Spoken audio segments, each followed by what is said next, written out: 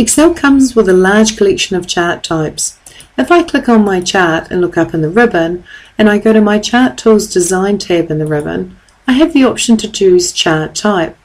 Now just before I do this, I actually want to change the order of these 2 years. So what I'm going to do is click the Select Data button.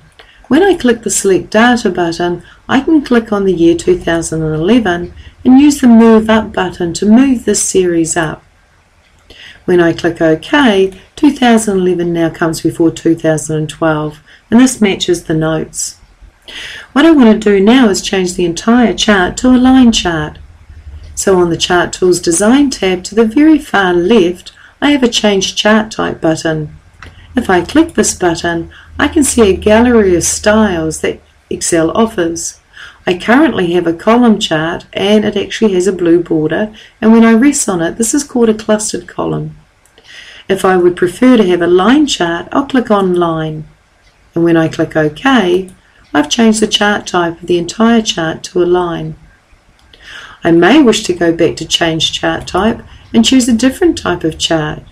For example, I might choose this one. This one here is basically cylinders, columns as cylinders, and I choose OK. And now I have columns as cylinders. If I go back to Change Chart Type, I might return the chart back to the original column that I had, the clustered column. So I'll click on this button and I'll click OK. Sometimes we want to mix chart types together on the same chart. For example, I might want to show 2012 as a line. To change just 2012, I've got to click one of the 2012 bars, one of these green bars.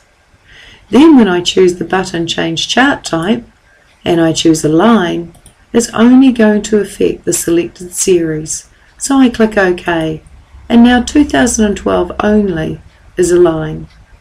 So the trick is, if you want to change the entire chart type, don't have a particular series selected.